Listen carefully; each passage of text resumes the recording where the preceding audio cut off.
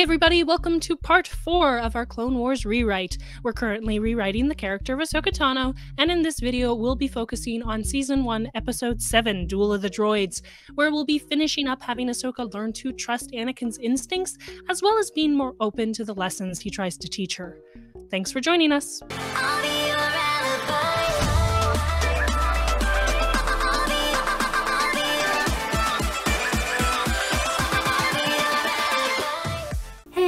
Just a heads up, if you want to see the full version of this rewrite, you can find it over on our Patreon, link in the description. Over there you'll be able to see a bit more of our writing process, including discussion on how we could maybe develop Ahsoka's attitude toward war from something more carefree and cocky to something more mature. We also touch on how the show sets Ahsoka up to learn lessons contrary to the Jedi beliefs. So again, if you're interested in seeing that, check out our Patreon. Thank you so much and enjoy. Okay, so this time around we wanted to incorporate the lesson of learning to trust Anakin more for Ahsoka. What did we say in the argument against the Ahsoka script for this episode? So Ahsoka is willfully ignorant toward the fact that Goldie is a traitor. Aside from the evidence in the previous episode, Goldie wanders off by himself on the enemy ship, endangers everyone by taking his sweet time opening doors, and alerts Grievous to Ahsoka's whereabouts. Ahsoka win. Later she shrugs this off with the line, "It seemed like a good idea at the time." She only acknowledges Goldie as a double agent once she witnesses Grievous and the droid conversing as allies, and when Anakin confronts her about it later, she blatantly tries to dump responsibility for ignoring the problem by claiming, "I guess we were all fooled," when she was the only one who didn't complain about the obvious problems with Goldie, and she even reprimanded others for pointing out the issues. At the end of the episode, Anakin is scolded by Obi-Wan for putting his men, his Padawan, and the completion of his mission in jeopardy to rescue R2. As soon as the transmission ends, Ahsoka chimes in, piggybacking on Obi-Wan's scolding, I can't talk, reiterating that R2 is just a droid. And remember, this is after she reprimanded Anakin for hurting Goldie's feelings when he pointed out that Goldie almost got him killed. No, you're losing it. That's R2. That doesn't sound like R2. And again, she's completely telling him right off the bat, "No, you're wrong," even though she is not in a position to say that. To make that call. Well, again, and in the last episode, we talked about this, about how it'd be like telling a mom, "Oh, no, that doesn't sound like your kid." It's like, how do you know? What do you know? In Anakin's case, I've been with this droid for years and years and years, so I know how he sounds. And so this is the second time, again, that Ahsoka is just like, "Oh no, you're wrong. That doesn't sound like R2. Yeah, very, very annoying because, again, she's not taking his word for it. She's not trusting him. So how would we fix that?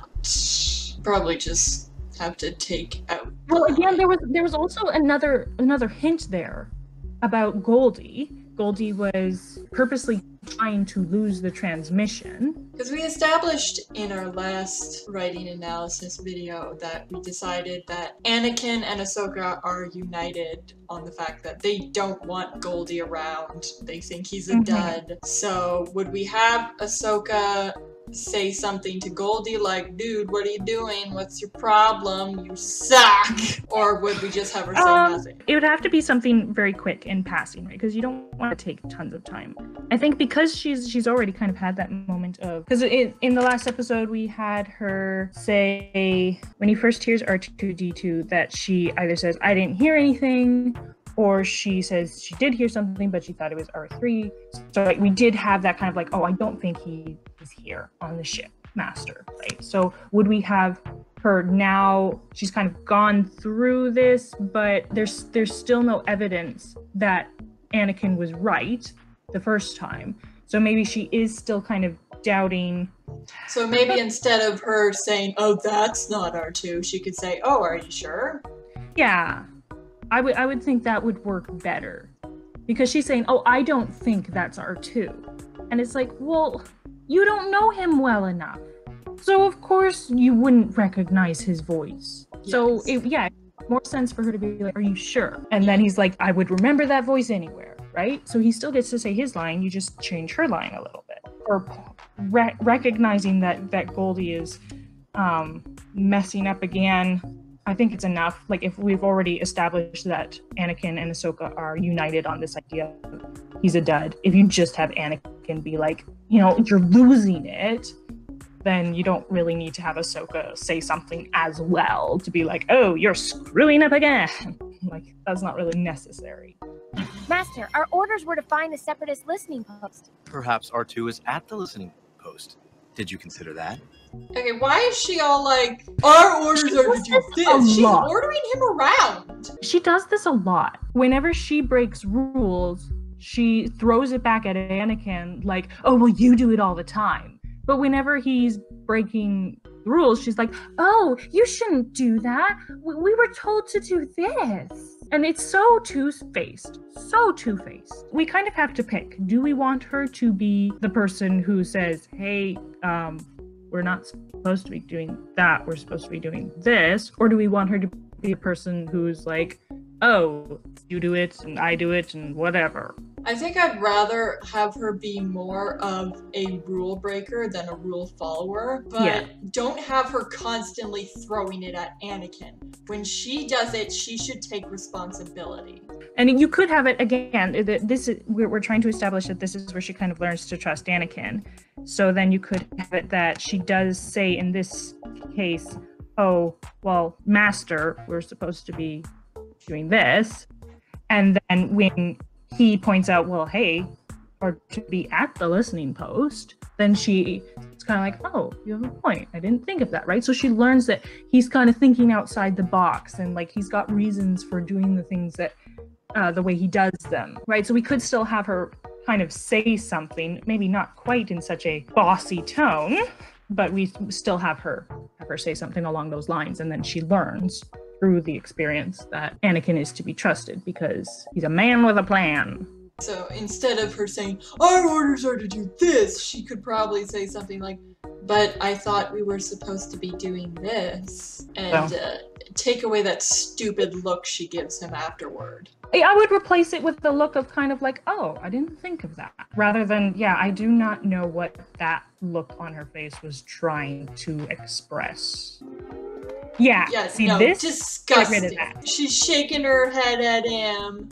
Hands on hips. Like, no, not okay. Disgusting attitude. I'll send 2 mainline cruisers to help you destroy it. But R2. Leave my What? on board. Are you? Oh.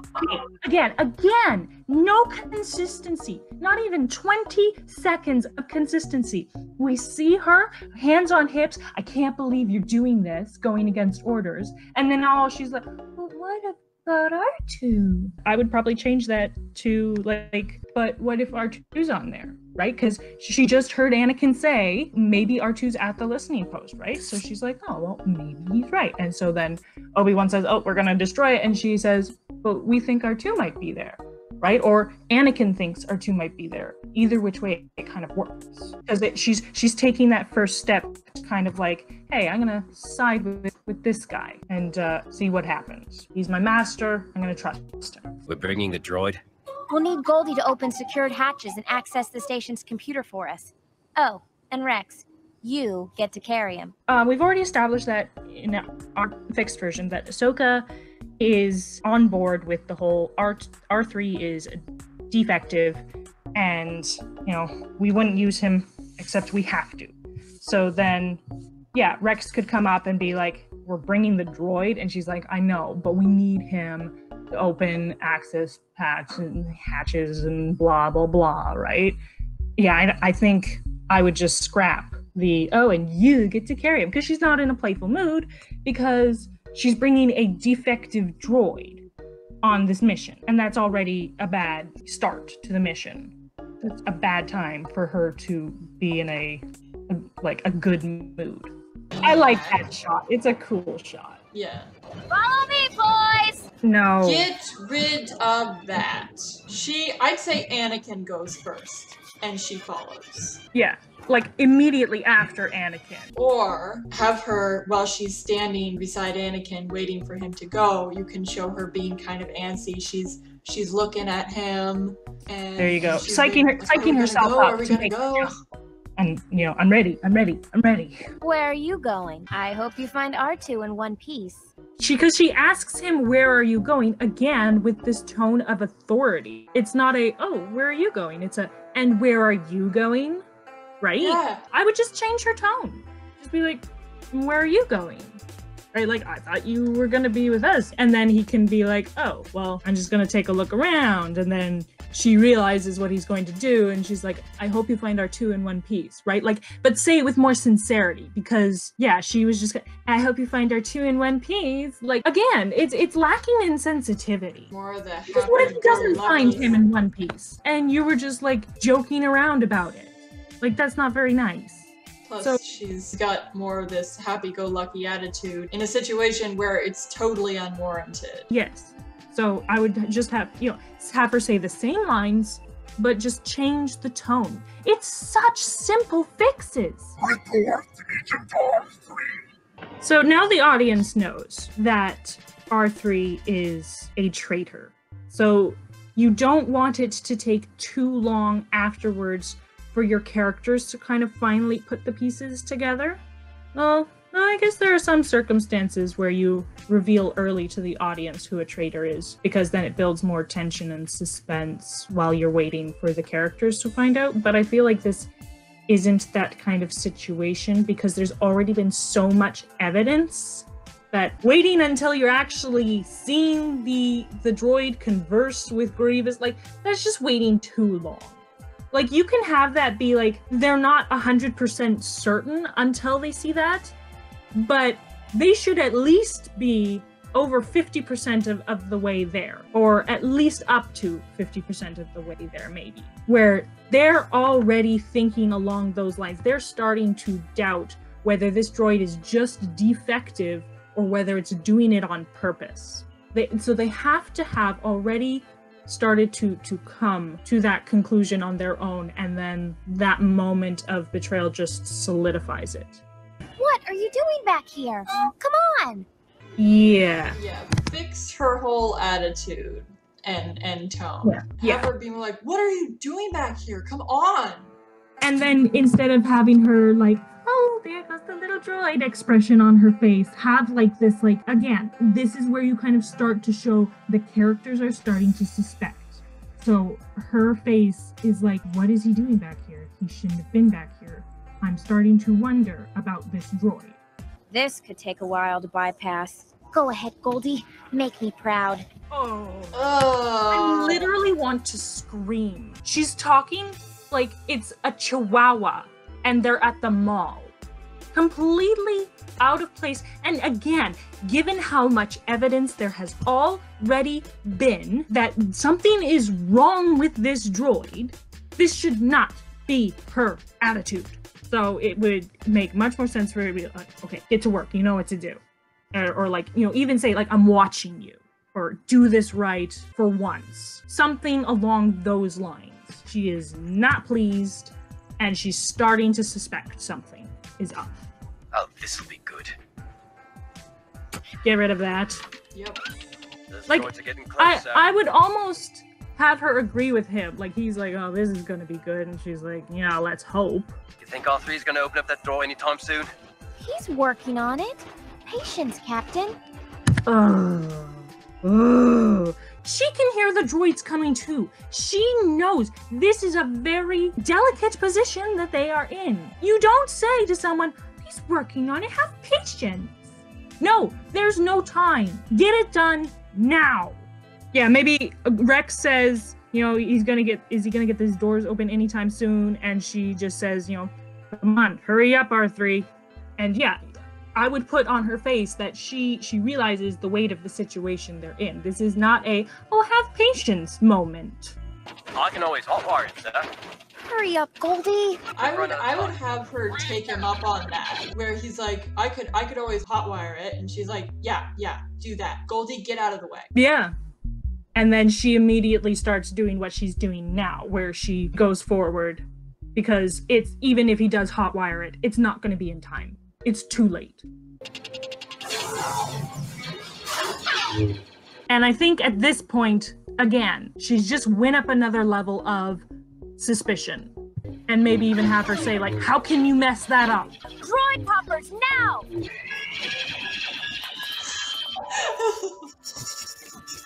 I love that they can't hit something. It's 3 feet in front of you! How can you miss? But at least they're not that stupid. But then again, why don't they just start with those? You know, why not, when she saw the big group of droids coming toward them, she says, Rex, droid poppers, toss them to me. And she runs over and boom, done. Why do they wait to use something so effective? Good question. So yeah, that scene would just become very much shorter. I need to see what he says to her. Send a child to destroy my station. The Republic must be running out of Jedi. You must be General Grievous. He's just another tinny, boys. Let's scrap him like the rest. To be honest, I wouldn't change that. What I would do is that the camera doesn't even change angles. It stays on where Ahsoka started out from and the clones. So you see her run off camera and then she's immediately thrown back. And she's like, oh, okay, maybe we should retreat instead. Yeah. And not have it like zoom up in on her face like, oh, this is so cool. Just have like a kind of a static angle to show, yeah, how dumb she's being, like, he's just another tinny, boys. And then exactly what you said, she runs off and she gets thrown back. Yeah, there you go. You go straight to that point. She doesn't even get a single like swirl in. Sorry to interrupt your playtime, Grumpy, but wouldn't you prefer a challenge? That wouldn't be you. Thank you, Grievous. So this whole scene wouldn't even happen. I would just have her run straight away. I'd have him start to get ready to attack Rex, but not actually start bringing his thing down. And she like, I don't know, maybe throws something at him, like, hey, wouldn't you prefer a challenge? And well, that wouldn't be you. But he does go for her anyway. But then she just, I don't know, if she just runs away immediately, would he chase her? If we go back to the scene we decided on where it shows her running off and then immediately getting thrown back and then calling for a retreat, I think I would have it that Grievous does chase them. So I was going to ask you, should we have her try to contact Anakin and be like, I think we're gonna die, what do we do? Well, let's just see how this scene ends. Well, that kind of works, that she kind of dodges and ducks. So then, yeah, I would maybe, because you have to have the clones left behind because then they finish their job. If you have her retreat immediately with all the clones, it kind of screws up the next part. So I would probably kind of have it the way it goes, where, like you said, she runs off screen, she gets tossed back, then he attacks the clones, but then she taunts him, she engages him for like 2 hits, then she ducks and dodges and runs, right? So she doesn't have an actual fight with him. It's just enough to engage him and then escape so that he'll follow her and leave the clones alone. We wouldn't necessarily even have to have her engage him. I would have her at least allow him to get close enough that it feels like an engagement, but she's just straight defense the whole way. There's not a single second of her showboating, because she did like a stupid little spin and stuff like that when she's fighting him. So you'd have to very much show she is all in just those 2 strikes that she engages with him, and then she goes from pure defense, like putting her all in on pure defense, to putting her all in on duck and dodge and roll and escape. So that's the way I would do it. And then maybe we would include the part you suggested where, because as she's running away here and R3 follows her, then yeah, show a clip of her maybe contacting Anakin and being like, you know, Grievous is chasing me, what do I do?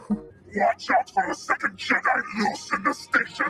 See, I wouldn't have him say that because, again, this is the show giving her reputation against Grievous. He should still be like, you know, you are not a challenge. You are barely worthy to be called a Jedi. So at most I would have him say, oh, there's, you know, a Jedi Padawan, right? So he still does not see her as a threat to himself, but he warns the droids so that they know to look out for a second person armed with a lightsaber.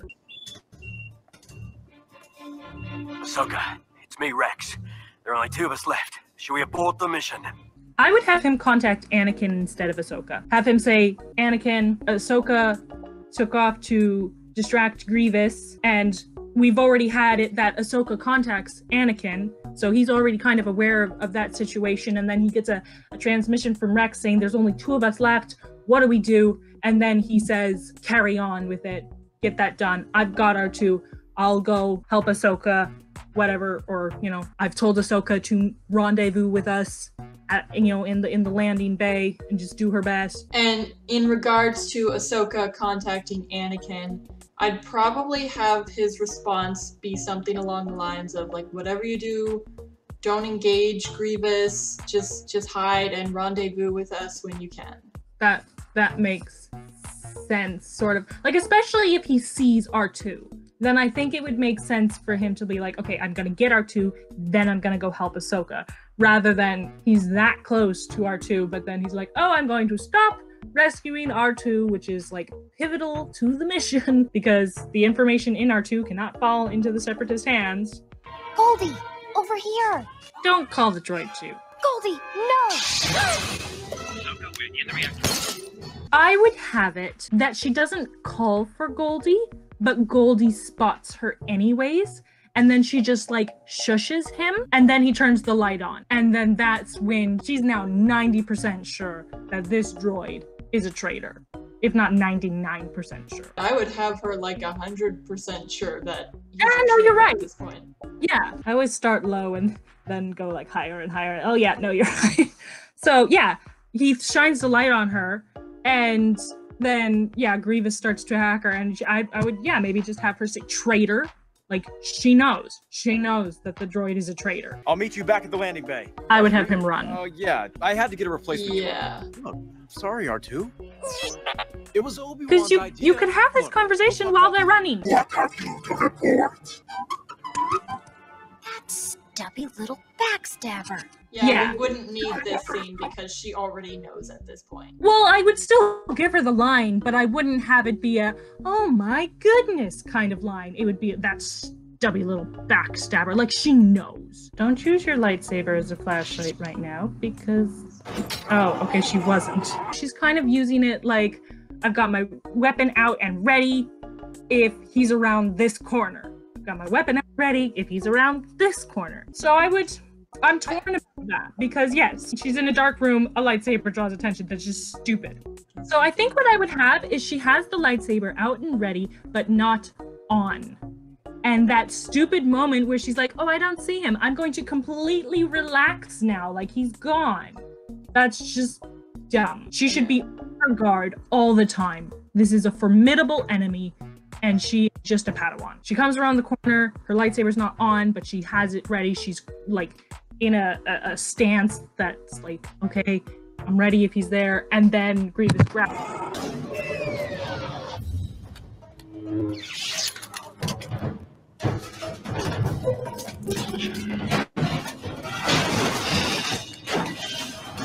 I think that works. Like, having the explosion kind of distract Grievous, and she uses that to get away. to cut his hand off. And you know, I do kind of like that. Again, that kind of works. Like, it's a moment of she has to use her ingenuity to get out of a situation because she can't face him at his level.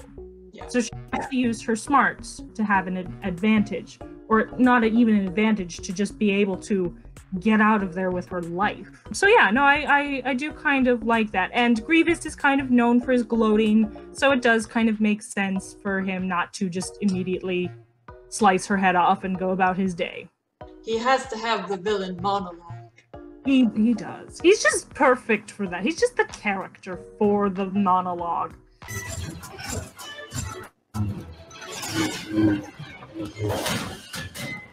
I love how the droid didn't shoot at her, it shot at the other droid.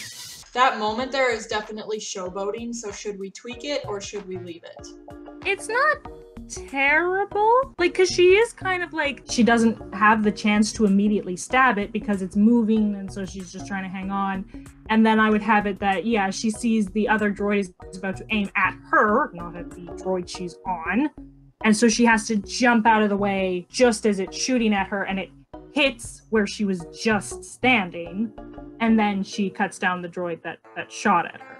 I think that would work. It was foolish of you to take on Grievous by your... Well, I was leading the mission, and it seemed like a good idea at the time. Yeah. No. Get rid of that. Well, I don't, because, like, if we have it that she contacted him and saying, like, crap, Grievous is following me, what do I do? And he tells her, you know, just keep your head down and try and get out of there alive. You could maybe just turn it into a moment of banter that he's like, you know, you shouldn't have taunted Grievous or something like that. And she is like, well, I had to, or, you know, you could, if it was done properly, it could be a good moment of banter for her to be like, it seemed like a good idea at the time, right? Because the show has already, shown us that it was a bad idea, but it was done out of necessity, and that Anakin is already aware of the situation and how it came to be, right? So then it becomes banter rather than him scolding her and her shrugging it off. So then, yeah, I would maybe have him be like, you shouldn't taunt Grievous, or even have him say the line as he says it, but with that little bit of, like, bantery tone. And then, and it's fun instead of stupid. Did he tell you your stubby little gold droid pal works for him? He might have mentioned it. I guess we were all fooled. The he might have mentioned it line doesn't even make sense if you think about it. I would probably just, well, because Anakin is angry at her right now because she's been defending the droid the whole time. So if it went down the way we've kind of been fixing it to, then I would maybe just change his tone and slightly tweak his words to be like, I figured out that Goldie's not just defective, he's a traitor. And she just responds, yeah, me too. But this was the moment where we were gonna have her be like, hey, you were right the whole time, right? Does she realize at this point that R2's back? I don't know if they ever have her acknowledge it. That's a good question. Because she doesn't see R2, and I don't think she got, because her transmitter was destroyed, so she never got the transmission saying that he found R2. So then, yeah, if he's like, oh, by the way, I found out that Goldie's not just defective, he's a traitor, and she could be like, yeah, me too. Did you find R2? So then she asks about R2, and then he can, yeah, respond like, yeah, he's doing such and such right now, or just say yes, or whatever. But yeah, that would be a good moment for her to ask about R2, because she doesn't know. R2 did it! Of course she did it. It's almost like, why are you surprised at that? R2 is awesome! And Anakin rightfully is like, yeah, of course he did it! He's awesome! Yeah, especially because in the last episode, when Obi-Wan was like, oh, you know, you should have wiped R2, they had Ahsoka being the one to say, oh, but, you know, him having that information has been helpful, right? Like, so she should know. So actually, so she just learned that R2 has been saved, that he's okay, and then she sees that happen. Maybe instead of having her say, R2 did it, be like, oh, that must be R2, or something like that. She knows that R2 is helpful, and she knows that only he would be the one doing that kind of thing, like unlocking the hangar doors. Yeah. Back. So I think, yeah, just having her say, oh, that must be R2, or something like that would be fine. But yeah, I don't know. Like, it's not exactly surprise in her tone, but there is something there that's not quite, oh, that was expected because I know what kind of droid R2 is. Like, there's just something off about her tone. And, like, I think it's confirmed, like, it's not just in our heads. The way Anakin responds kind of confirms that there's something in her tone that's like, oh, wow, R2, good job. And Anakin's like, yeah, of course he did it, because he's great. Where's he going? He's going after R2. I feel like there should be a difference between, like, he's going after R2 and He's going after R2. There's nothing necessarily wrong with the way she's saying it, but with the way we've now changed the story, it would make sense to change her tone there. And again, it's not because it's like the way her tone is bad, it just wouldn't fit with how we've kind of established things so far. It should be more like matter of fact. You risked the mission. All your men, even your Padawan. That line from Obi-Wan has always bothered me. Because he puts emphasis on Ahsoka. And it's like, okay, Ahsoka should be just as important as Anakin's men and everyone else you listed there. Yeah, no, I completely agree. And it's like, how could you risk Ahsoka? I mean, like, I guess it was kind of bad that you missed your men too, but how could you risk Ahsoka? And it's like, yeah, really? like it doesn't make sense also because they're constantly putting their Padawans in danger. So that is really kind of BS. So you're right. His tone should not emphasize, and even your Padawan. It should just be like, you risked, your mission, you risked your men, you risked your Padawan, all for a droid.